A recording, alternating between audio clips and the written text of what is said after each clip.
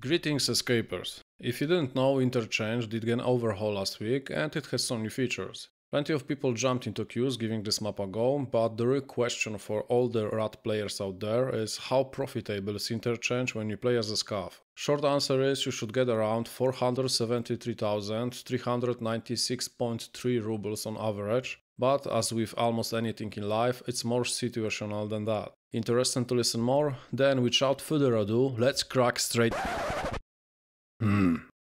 Fuck.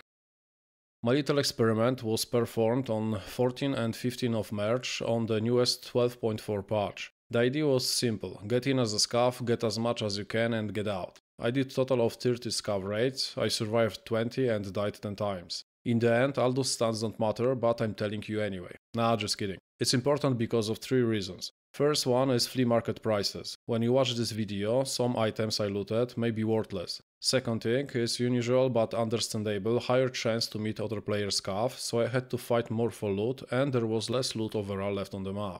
The last important factor was very short time to loot. Right now you can load as a Scav and have 11 minutes left before raid ends. It's because BSG made some band-aid solutions to overload servers and shortened raid timers. In the past you would load in with 20 to 30 minutes left and that would give you plenty of time to loot good stuff. That's why in some pictures I will show you in a second you will see some random stuff in my inventory. I just had to run to the spot, take what is there and go for extract. Oh, and one more thing. I encountered plenty of people going to extract at the same time with me and they were not extract campers. It's just a reality of how Interchange plays out right now, so be extra careful when extracting. So how it all look from the numbers perspective. If you are more lucky and you will spawn with timer higher than 10 minutes, you should on average get around 400k rubles worth of items, and that's with medical items. If you are more lucky and get something big, you can get away with 1 million or more. You can find that PMC with gear or drop him yourself, or you can find one of the jackpot items on this map. GPU worth around 300k or Tetris that trade for physical Bitcoin worth around 140k. There are also some static spawns for fuel conditioners worth 90k each, or you can find dry fuel going for around 120k at the moment.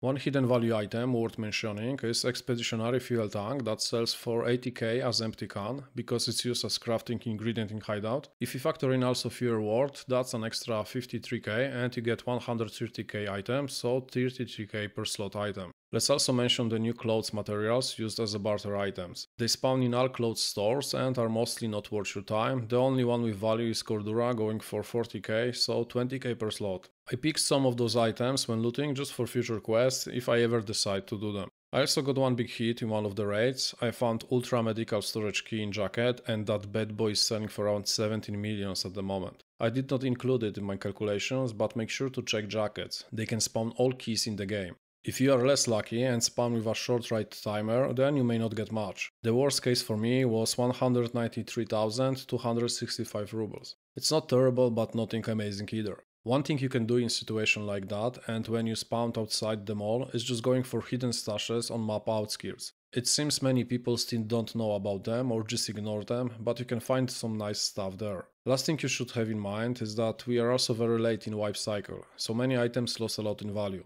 Early wipe Interchange shine the most. At the start of this wipe you could sell items like wires and bolts for 30k each and they are very common find. Not saying about stuff like nails going for 100k etc. Now that most of the people are done with hideout upgrades, prices dropped hard. My advice would be, no matter how green other maps looks like, don't you dare to underestimate sleeping giant that is Interchange. Alright, that's all I have in this video. I hope it answered some questions for you guys. One thing I'm curious to hear from all the diehard Reserve fans is what are your profits when you do the map as a Scav. Also sorry for my voice in this video, I'm a little sick, hopefully not with the virus, with the name you should not speak about on YouTube. Thanks for watching and see you in raids.